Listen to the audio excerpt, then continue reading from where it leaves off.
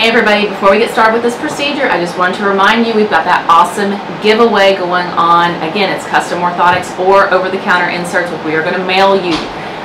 Please don't forget, click the link and this will tell you exactly what to do, but it's pretty simple. Like the video, comment, subscribe to the channel. Pretty easy, okay? If you want to, maybe tag a person who would enjoy these videos. Good luck! So this young lady comes in today with this soft tissue lesion that's just grown on her foot within the past 6 months. She has little spots elsewhere in her body, so it wasn't too concerning. She's now getting some pain with it, whether it be because of a nerve that runs through there or from shoe gear. Not really sure. So we're gonna poke into it today and see what we get. I've got her numbed up with some lidocaine and some marcaine up under it. So let's see what happens. We'll be surprised together. All right, honey, can you feel that? When I feel it, it feels kind of firm and not necessarily fluid filled, but it's definitely fluid filled. I'm just gonna get Dr. Barco in the face. That's my goal.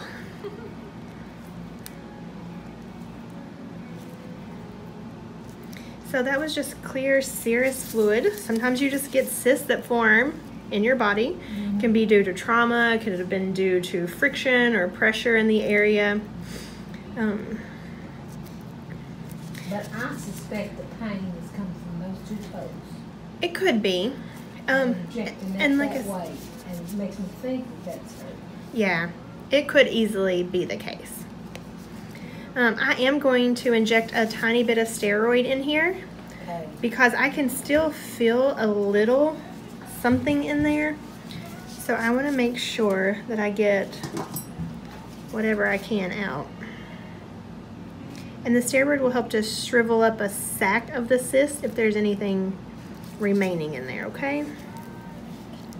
Without me torturing you over and over and over, which is no fun for anybody but me.